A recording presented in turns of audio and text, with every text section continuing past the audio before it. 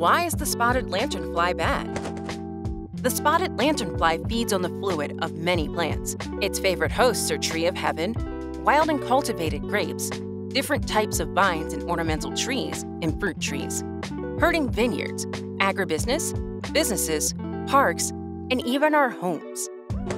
How to spot the spotted lanternfly? Easy.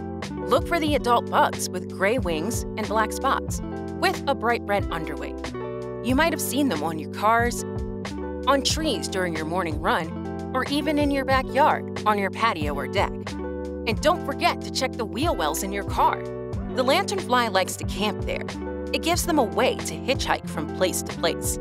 The spotted lanternfly leaves behind a sticky waste called honeydew. This waste produces black mold, which hurts the plants, while attracting other insects like ants, wasps, and bees. You can find honeydew generally anywhere you may see the lanternfly, so leaves in trees, vehicles, kids' playgrounds, even your grills and patio furniture. Squash it. Take a picture. Report it.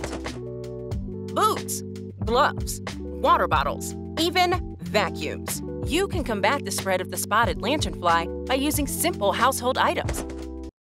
If you see the spotted lanternfly in your area, please squash it, take a picture, report it at loudoun.gov/spotted lanternfly.